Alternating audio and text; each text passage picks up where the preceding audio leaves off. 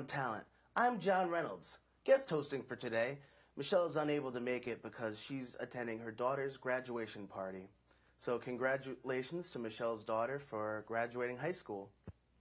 Today I have two members of Off the Dome with me, John Spignesi and Zack Borgstedt. Say hi, gentlemen. How we doing? Hello, hello.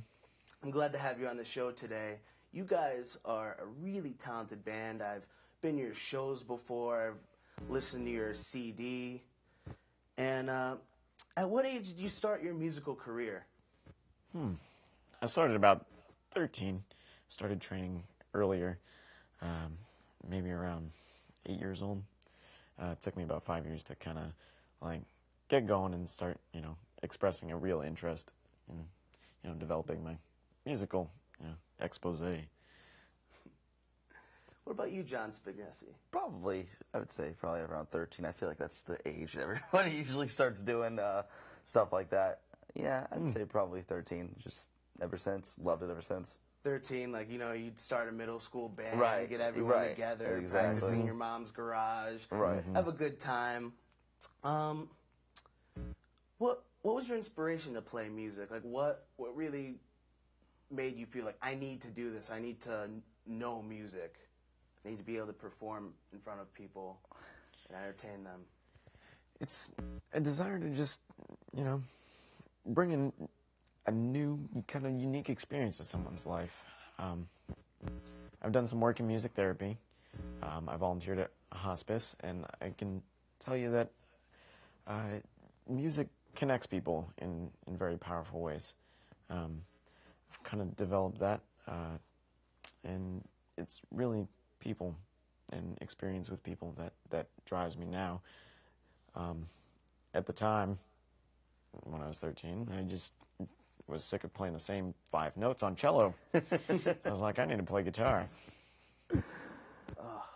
Everyone loves guitar. Guitar, it's just such a cool instrument. It's so fun to play, so satisfying when you pluck the strings. It is. Versatile tones and everything. Oh, man. I love it. What about you? What was your inspiration? Well, I saw the movie School of Rock with Jack Black, and then that was it, man. Just remember thinking that that's exactly what I wanted to do, and then I got like a secondhand one off eBay, a little acoustic, but that's when I got into like slowing CDs down and trying to play along with them because I didn't want to sound just right. I wanted to sound exactly right, so. It's probably, so I guess thank you, Jack Black, for making that movie. When I grow up, I want to be just like Jack Black. But, everyone's got to go somewhere. Everyone's got to learn their craft. Do you guys have any educational background? Like, what's your educational background? Well, I'm mainly self-taught, but I play every day. I make a point. I think the person who educated me most would be Eric Stenson from Wethersfield High School. He was a grand inspiration. Great guitarist, great teacher. Always had something positive to say. Kept us motivated. What about you, Spinks? What was the question again? The educational background. Yeah, right? what's your educational background? I pretty much in the run-of-the-mill. I went to the high school 4 years. I didn't really take many music classes in high school, basic stuff. I took guitar, Guitar 1 with, what was his name? What was that professor's name? It's at Southern. It wasn't Eric Triffin. Skelton. Neil Skelton. Neil Skelton. That man. Oh, my God. That man knows how to play.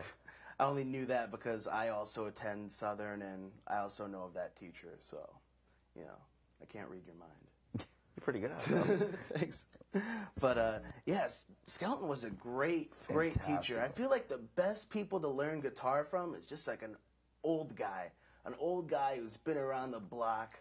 He knows all of the guitar. Right. And you have a problem, he knows exactly how to fix it. Indeed. Very true. So, did you guys take any? I know you both went to college. Did you take any music courses in college?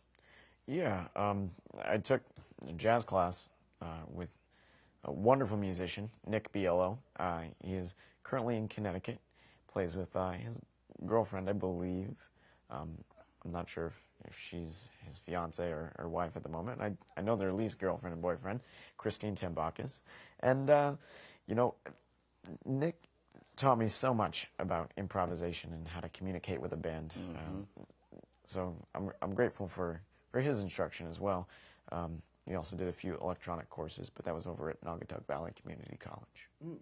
See, improv's a really important thing with you guys, right? Because your band name is Off the Dome, so Right. you gotta be able to play music off the dome. Right. So It's about communicating without verbally communicating, you know? yeah.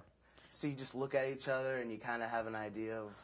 I've been playing with this guy for so long where it's gotten to the point where he knows where I'm going most of the time. I know where he's going, so. So you guys seem to have pretty good chemistry together. How did you guys meet each other and end up playing together in the first place? Well, this is quite the story. We're actually, I'll keep the answer simple. College is how we met, and we had a pretty good community going. We had a dorm room. We lived on campus. Kind of got connected through friends, and Spigs came and hung out with us one time and just started throwing down a freestyle. And the name of the group, what was it? The Staircase. The Staircase. Yeah, because all of us lined up, we're you know, ascending heights and everything. So Spig joined us on a jam session, and I liked what he was doing. And I asked him if he played guitar. He's like, yeah, I play guitar. So it's like, come on over, we'll jam sometime. And so we did a couple sessions, you know, basic 4-track stuff, you know, not the tape deck, but it's digital age now. Music really does bring people together, and a lot of times there's a lot of parental support for musicians. Sometimes there isn't. Did your parents support your musical aspirations? Yeah, I mean, definitely. I mean, for me personally, my father was a musician when he was probably like 16, and he actually gave it up for a while. And then actually when he saw us start to play, it inspired him to pick it back up, which is very cool. I think that's really cool, you know, because that's what we're all about, inspiring other people, whether it be not even just music, just in any way, you know. But in terms of support, you know, they're all. But I know Zach's dad has been to He's been to a lot of shows too. He's come to a lot of shows. He's been to a number of them. Yep. And likewise, I have been to a number of his as well. He plays bluegrass, so we frequent. You know, he plays stand-up bass, so I'm on acoustic guitar. And it's fun. It's bonding. It's imprinting. You know, music accesses a certain part in your brain. It's highly linked to memory and motor functions as well. And, you know, I'll spare you the jargon and whatnot. It is effective though for memory. So definitely. If you ever need to remember anything, make a song. It's true. It's easier than you think. It always is. But so are you just in a band? Is that like all you guys do for money, or do you have other jobs? Like, is this your career? Is basically what I'm saying. You go first. Yeah, where do we start with that one? I'm a pharmacy technician. I'm nationally certified, and I'm licensed with the state of Connecticut. I work at St. Mary's Hospital, the emergency department. So that's my full-time job at the moment. As far as other things, I just picked up a second position at the hospital, monitoring behavioral health patients. I didn't even know that. Yeah, it's pretty recent. Congratulations. Surprise. Yeah, because not many people can just make a living just playing music. It's unfortunate, but yeah, in this day and age, you have to be kind of multifaceted. I have a few friends that do, and it's impressive. I mean, it really is. I mean, that's my goal personally, to be able to make a living off doing this, but also while doing other things. We don't want to limit ourselves. Just I know Zach wants to carry on with his pharmacy. I want to do more of my filmmaking stuff. So. Oh, so you're an aspiring filmmaker. Want to talk about that? Yeah. I've been doing it since 13. See how it all carries back, man? 13. It's one of my favorite numbers. Teens, right? man. It's a good age. Yeah, I've been doing that since I was 13, making my own short films, movies, stuff like that, and it's been going on ever since. Nice. Nice. They'll have to get you as a host sometime, man. Yeah. If we ever do like a news sketch or something. Yeah, that'd He's be doing a awesome. good job, isn't he? Yeah. Yeah, I hope so. So, one thing that's really hard when it comes to, like, I've tried to be in a band before, and I couldn't do it. One of the reasons why was it is so hard to manage your time, especially when you have jobs. Like, the hardest thing I feel is like coming together, getting everyone together to play and perform. How do you handle your schedule? Well, Organization. yeah, It's key, man. it's a lot. There's a lot that goes into managing your own band. I feel like we're kind of taking more of a Rolling Stones approach with that by Looking at like a business? yeah, and taking care of our stuff. I mean, we do network with other graphic designers and such, but how we got started is making our own business cards, and that took a while, making our own posters. We run through a lot of designs, bounce a lot of ideas around. How are we going to get places, and especially time management when it comes to practice. It's what songs resonate the most with us. What should we kind of I don't want to say assimilate, but kind of it's that intense where if you're really stricken, you're working 32 hours at one job and then 8 hours at another one, and then you got to be the booking agent, promotion agent. You have to be the graphic designer, all for your separate project. It's Many taxing. hats, right? Yeah, it's taxing. So it's critical for communication. But nothing is ever established without the consent of all four members. That's something that I think we've carried since the beginning. We have a private Facebook group. It's just the four of us. I'll post shows, or Zach will put a poster idea, and nothing's ever carried on without everybody agreeing to it. Because that's how conflict starts. If it does, you know what I mean? Indeed. I think it's incredibly important that everybody be on the same page at all times. Yeah. Yeah, So. it's just like last night happened.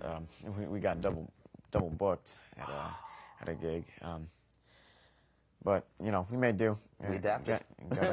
Got a crew together. Everybody came out. Had a nice little house gathering. That was our 90th show too, so it was. Wow, congratulations. Thank you. 90 shows. Some people can't even do one show. Right? Indeed. Off the dome, man, grew up on stage. It's every day we do, I think, so. Absolutely. Yeah. And we're still going. Still going. So right now you guys are in Off the Dome. Have you both been a part of other bands before that, or are you currently involved with any other bands at the moment? You want to take that one? Yeah. All right, let's tackle this. This is more fun than a glass and a frog of milk. I mean... Oh, you silly. All right. So I'm going to redo that really quick so you can edit that. So let's see. Can you ask your question one more time? What other bands were you a part of besides Off the Dome? Like, what do you do now? Like, is there any other bands besides Off the Dome that you coordinate with? Yeah, I had a few projects going. My first band was called Just Another Addiction. Okay, we practiced by drinking root beer and eating pizza. Ooh, Then, very professional. Oh yeah, totally. Sounds good. Totally. It was very relaxing, but Did you get the boys together? terribly unproductive. Terribly unproductive.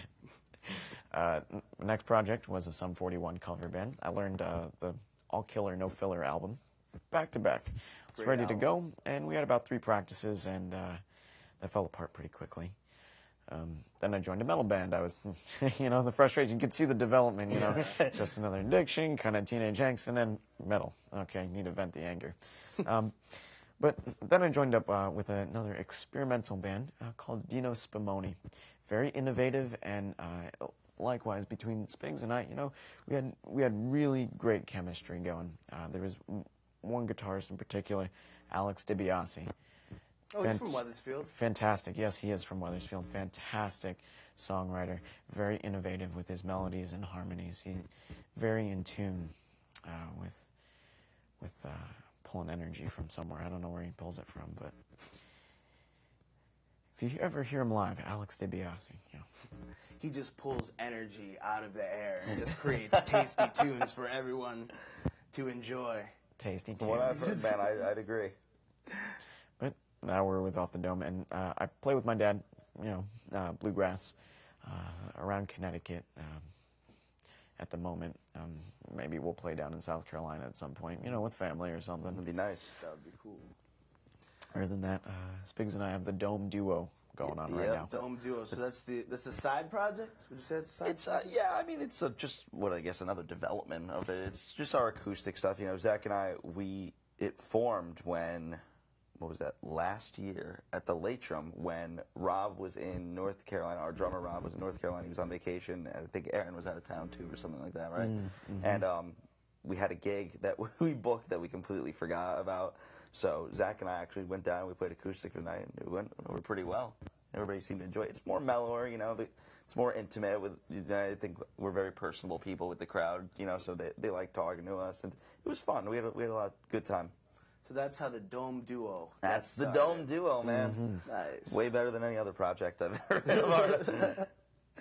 So, you know, would you say you're at a high point now in your musical career? We're absolutely still climbing. Still climbing. Every day, man. It's Every day's a rung on the ladder. You know, I like the idea of having a musical career, though I think music's a vehicle to help, you know, develop yourself and others around you. right. You know, you've probably heard, you know, we don't need more rock stars, more huge celebrities. We need just People. good people. Yeah. You're doing good things. You know, that's why I want to continue with the pharmacy and such.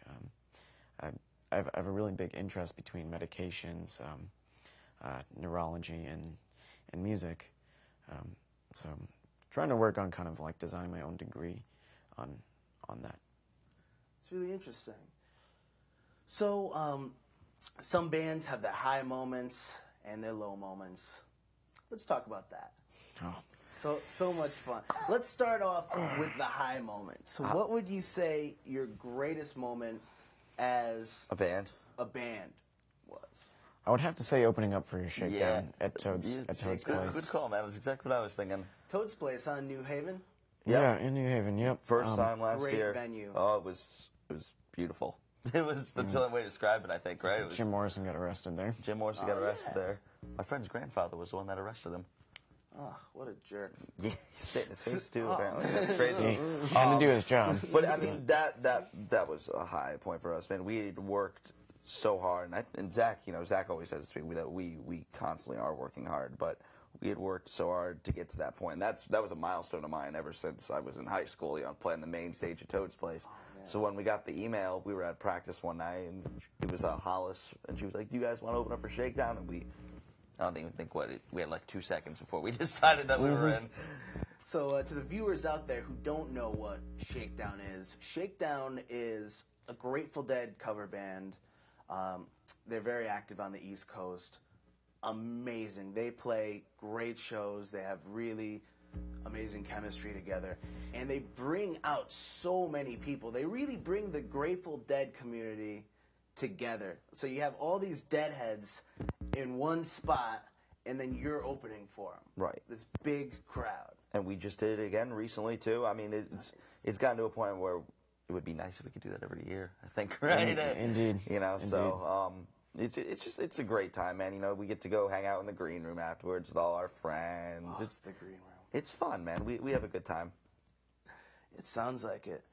Now, there's good times, and like I said, there's bad times. There is. So, what would you say the lowest point that you overcome as a band during your musical journey? It was that time Rob forgot the rug. Yeah. Oh, Yeah, man, we left Raja hanging there. That was difficult.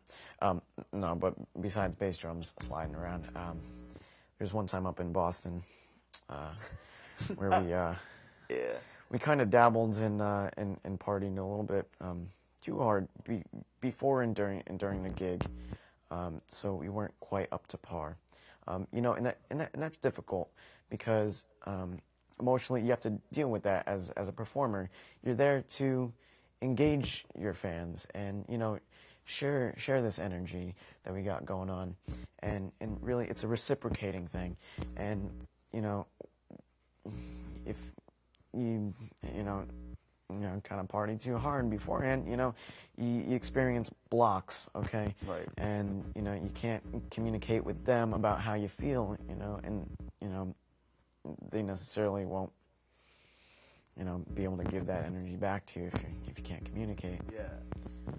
So, like, if you play bad, people are going to know, and they're going to react to that. Exactly. So we kind of watched the room population dwindle slowly, and, we weren't really aware of it at the time. And ever since then, we've kind of made, like, an internal agreement to be clear-headed before any and all shows, Yeah. I mean... Very important. Very important. If you think about it, if we're the group, we're there to entertain, If we can't do that... Then, yeah. You know what I mean? What's the point? Yeah, exactly. So you got to be professionals about it, and right. Just can't be drinking before the show, man. Exactly. Yeah. That's a bit of advice that I pass on to anybody aspiring. Feel free to explore and navigate any extra realms as you please, but just stay persistent and don't give up. It's going to be a long road, and you will experience temptation, but that's the challenge of life, overcoming. Such is music. So, speaking of the music that you guys make, I really, really like it. You guys have some amazing original hits. What I want to know is, how do you go about writing these songs? What's the process like? I know you guys both write your own songs, like, so...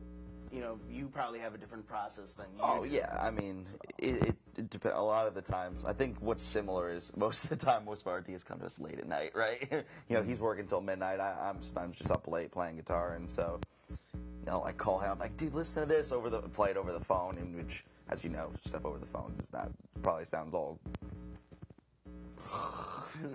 But that's how you know. Right, when even the garbled sounds good. If that's good, then yeah. But a lot of the songs just come to me. I know for lyrics, come from just my own experiences, and a lot of the guitar stuff just comes from just natural. It just if it feels good, we're gonna play. And I don't know. Is yours any different? Yeah, a little bit. I am quite frequently up late. It's something that I've wrestled with for many years. Music was kind of an aid in that. Gave me something to do while I was awake.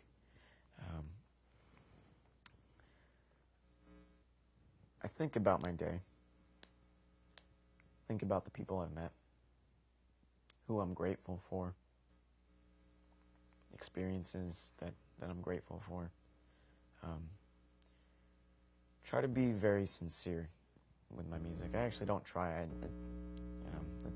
Kind of downplaying myself there. I'm sincere in my music. I make a point to be sincere. Like we keep mentioning, or at least I keep mentioning, conveying that emotion and communicating through music. It's really important. So when I'm sitting there, frequently my ego will take over, and it's all about me. It's all about me and how I feel. And then once I'm in that headspace, it's hard to let other people in. But the challenge of songwriting is figuring out how to relate to people and letting go of that ego, kind of letting that dissolve. And once that happens, some people might say it's God talking to them, or they're having a divine experience. I know I've had dreams where I'll hear guitar parts or certain musical scores, and I'll wake up and I'll try to innovate with them. Lucid dreaming also helps when you're trying to write a song. So sometimes I also find too that the best ideas come to you when you're not near your guitar, which for me is the most frustrating thing ever when I'm working and I'm like, oh, and then you take out the phone and you'll be like, boom, boom, boom, boom. You know what I mean? So, Yes. And then you're listening to it later, Yeah, trying to get it in like, your trying to phone. play- Oh, yeah. of course it is. But I just love your songs. They're so catchy, and Thank you. you know, I'd really like you guys to get like more exposure. But have you ever considered, like, if you became famous or even more like broadly known, Yeah. what would you do? Like, what would your plans be? Have you ever considered that? We talked about this yesterday, Yes, actually. we did. Nice. What's the one word? Well, there's two actually: philanthropy and travel. Yeah, I mean, we're both adventurers at heart, man. You know, to be able to play all over and just, I mean, you know, and it wouldn't be just for the music. I mean, you know, Zach's pharmacy studies can carry all over the country. You know, my filmmaking, I would love to, you know, do stuff all across the country. You know, and combine that with music. I mean, we'd be sitting pretty. Life would be good. But to just play, I mean, in general, is just our goal. You know what I mean? That's what we love to do, whether it's for 2 people or 2,000. Indeed. And not that life isn't good right now, you know. I mean, we're Right. constantly living the dream. Definitely, man. And that's not sarcastic at all. We really are constantly dreaming. And, yeah. And to achieve that dream, you got to do a lot of work. Like you said before, that you make posters and designs and everything. You probably have to get your name out there somewhere. So do you have like a Facebook or a website that people can go to and see your music? Yes. If you'd like to check out our self-titled album, this is our first album. You can check it out at offthedome.bandcamp.com. Okay. You can listen for free. It's $5 on there. That's all we're asking. It costs us over $1,000 to make. So just to throw some numbers out there, a lot of hours in the studio. Yeah. But much credit to Jeremy Siegel and John Bolduck, man. Oh, Massophonic Studios in Manchester. That was a beautiful experience. John made us sound wonderful. Indeed. Years of experience in the field. He did work with Sony, and he's a very inspiring guy. Very, very supportive, and very lax in the studio. Very professional and Right. On point when he needs to be. Stern, you know, with takes, because you got to be managed. Like you mentioned, time management is critical. But you know, he brought a lot to the table and helped bring us up. And we are also on Facebook, of course. Obviously, that's our bread and butter. Yeah, our main outlet at the moment. We do also have Website under construction. That's being worked on right now. No Twitter. We don't tweet. Yeah, no Twitter. We do have an Instagram, though. Yes. And also on Reverb Nation, you can get the free Off the Dome app, so you can take the dome wherever you go. Mobile. The mobile dome. Nice. Oh, man, I wouldn't want to carry myself in my pocket. No, man, no. I'm probably annoying I the can't crap fit out in of anybody's myself. pocket, man. I know about that much. Fit in my pocket pretty well. I was listening to you guys on the way here. Right on. Yeah. Thanks, man. Do you have a favorite song by us? Is there one that maybe you'd want to hear later? Later? I'm not too sure, but I really do like your Honey Lovin' Bee Creed song. It's just the longest song. It's probably the longest song that you have on your newest album. Yeah, maybe And we should play that one later. We could do that one. It's- Yeah. I really like it because We should do 3 originals. it kind of sounds like 3 songs like together, but they kind of like melt into each other. I really like that. See, and that's the thing. You're asking about song creation earlier. Something that I've learned from like Nick Bielo, Eric Stenson, and I neglected to mention one musician earlier, Greg Fortin, fantastic guitar player. I've had very little instruction with him, but every time has been super meaningful, and just the knowledge in each session. Less is more. Okay, and with that, this combination, and from being in orchestra, you learn about movements in songs. Each big section, each movement is an expression, and so it's all what you want to. And I keep coming back to this: what you want to convey in each movement, because whatever key you're in, or whatever scales you might be using. If you decide to go modal, which is changing keys in a tune, which we do Frequently. Yes, and that creates a different vibe. It creates a different emotion. Minor keys will tend to make you sad, and it can cause nostalgia, reflecting, or even a good way to vent. Then major keys, will be uplifting. Have you heard the song Hallelujah? You know that song? Yeah. To put it in Shrek and stuff. Yeah. The minor fall and the major Right. lift. Yeah. That's what he means in that. Oh, man. I'm sorry. This jerk is calling me. I don't know. I don't even know who this is. Yeah, How dare they interrupt our interview? Right. Oh. I'm just going to throw that over there. You did write a song one time, I believe. You write songs, correct? I dabble. Dabble. But, speaking of, do you have any advice for aspiring musicians or kids who want to grow up to be just like you or Jack Black? Well, don't just be like us, I must say. Not that we're not role models. We're such role models. Of course. My main egos. advice, man, that I would give, that I've been given over and over, is to play with people that are better than you. Mm-hmm. That is, I go to Donovan's Reef open mic night on Thursdays in Brantford, and that's where I met guys like Sean Chua and Wade Rice and Ed Sufer and Paul Battles and Tim Eaton. The list goes on, and they're all in their late 30s, early 40s, and they've been playing since they were like 14, 13, so they know what they're doing, and it pushes you. I mean, it really does. You're not that it's not that you're trying to get on the same level as them, but you're inspired to explore more. You're inspired to do different things and try different things. I'm sure that when you go to the bluegrass jams, it's the same way. Absolutely, and always great communities, very welcoming. It's a really good bluegrass community here in Connecticut.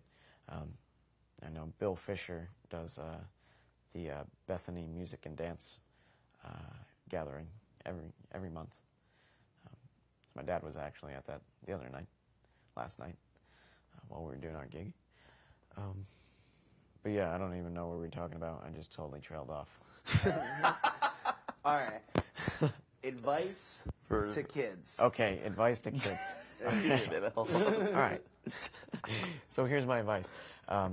Don't give up. You're going to experience rough patches. People are going to downplay you. People will tell you, maybe that's not exactly what you want to be singing about, but, you may discover that's exactly what you want to be singing about. There's a lot going on with, paradigm shifts, and by that, I mean, cultural ideals are changing. We're growing as a species, and, just stay motivated. Stay motivated. It's tough. It's a tough journey, but But it's the journey that matters, not the destination. And on that note, I would like to thank you guys for being on this show. I got some awesome Homegrown Talent T-shirts for you. Oh, wonderful, wonderful. That's Let me get one of those. yours, All there's right. yours. Thank you. Now, Fantastic. I would love for the Dome Duo to play a set for us. Oh, yeah, All right, absolutely. I think we could do that. All right. We can do that. The Dome Duo coming up next. All right. This is a new one, right? This is a new tune called Hearts of the Waiting.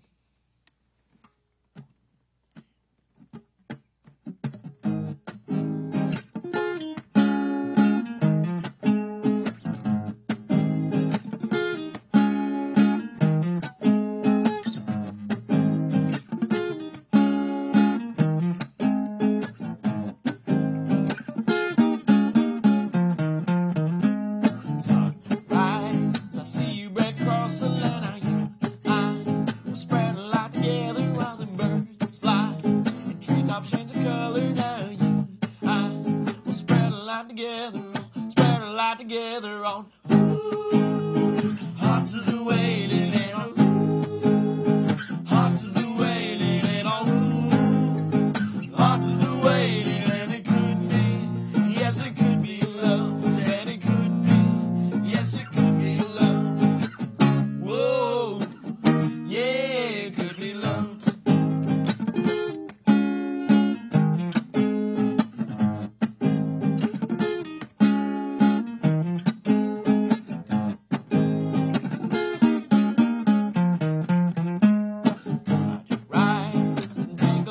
sand away, but please leave the footprints of people so the earth can have a memory of hearts of the wailing and of hearts of the wailing and of hearts of the wailing, and it could be, yes it could be love, and it could be, yes it could be love.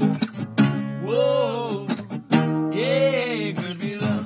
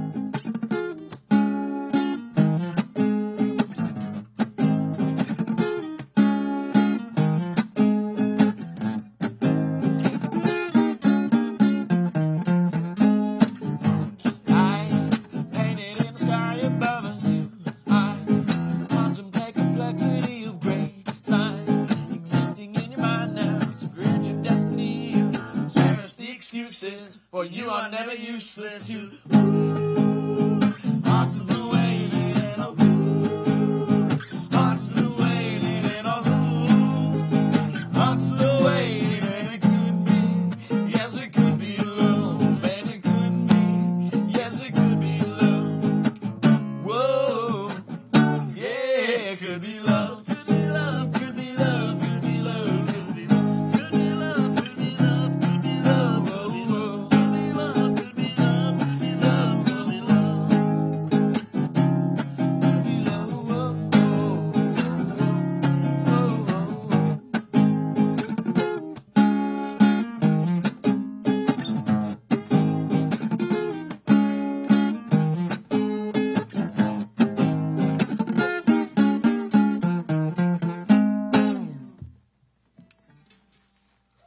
Thank you. Thank you. We're here for the next three. Yeah. All right. Nice. What are we doing? Science, right? Nice. Oh, all right. This is not a new one. This is off our debut album that you can find at offthedome.bandcamp.com. I know this is one of Zach's favorites to play, and it's an absolute pleasure to write. So let's do it. This one's called Science.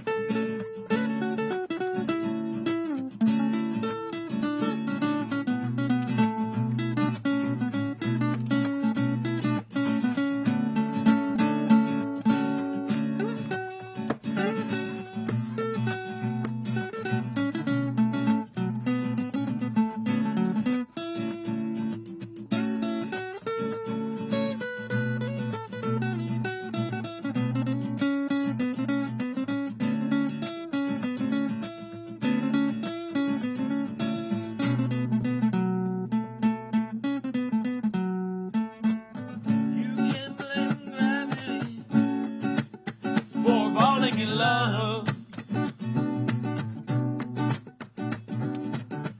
Letting the notes hit you like raindrops from above. The pitter patter makes the sweetest sound. But this is what we live for, what it's all about.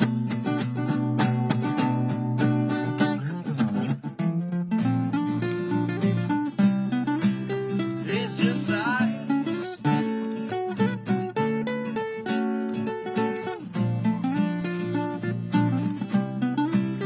It's just science.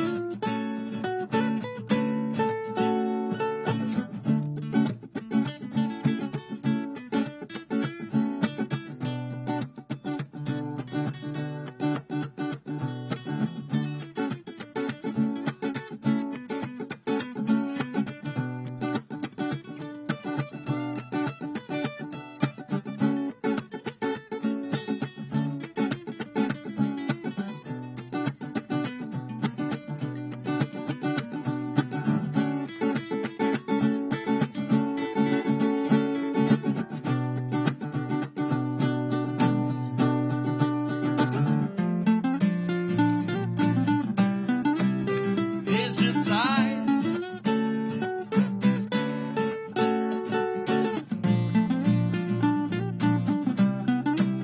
It's just science.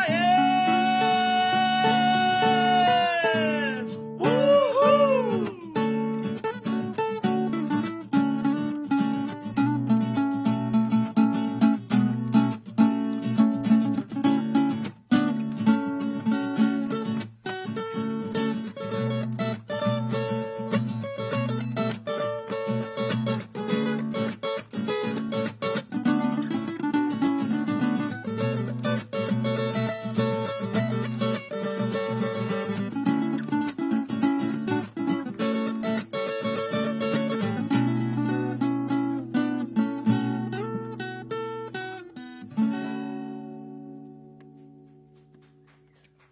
Thank you. Thanks. Nice comping at the end, man. That Thank was you. sick. Thank That you. was cool. I was like, oh yeah, that idea that I had. You start this one off, man. Okay, excellent. So this one is called Honey Loving Creed Bait. It's dedicated to our wonderful host, Mr. John Reynolds.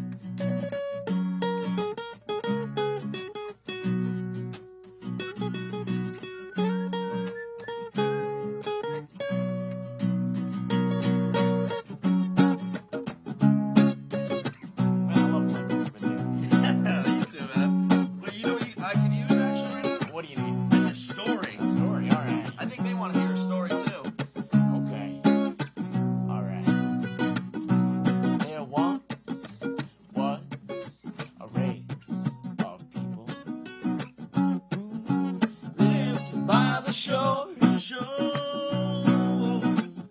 And they didn't have many hobbies. Really? They just liked to fish and eat. Fish and eat. To fish and eat. Then one day, a big wave came rolling through, took all of that sand away. And you know that beach is such a serene place. Oh, yes it is. 'Cause the wave took all the people too. And your life is a melody. Melody, yeah, and your actions are harmonies. Your life is a melody. Melody, yeah, and your actions are harmonies.